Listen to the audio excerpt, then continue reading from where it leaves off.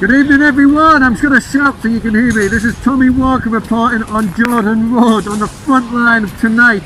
It's been an absolute war zone between multiple teams and squads of riot police and raptors against the protesters. It's been absolutely mayhem here, and the roads, the buildings, the fire, the guns, everything has been hectic. Now, this comes on the back of the besieged Poly University. Protesters outside the Poly University have been coming here in support to distract the police and to basically show their support towards anyone who's inside a Poly University. As you can see, riot police vans going right past me right now. The level of tear gas has been profuse.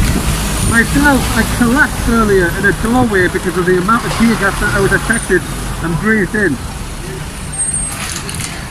Chaotic. These protests are not slowing down. For one of the first times in a few weeks, or at least since I've been back from my trip away, the protesters' numbers were incredible.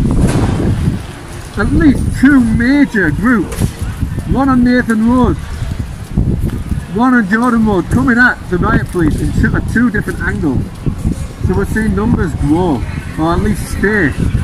Despite what people say, numbers are dwindling. They might be in the masses regularly, but when it comes out for big important events like this, numbers are continuing to show.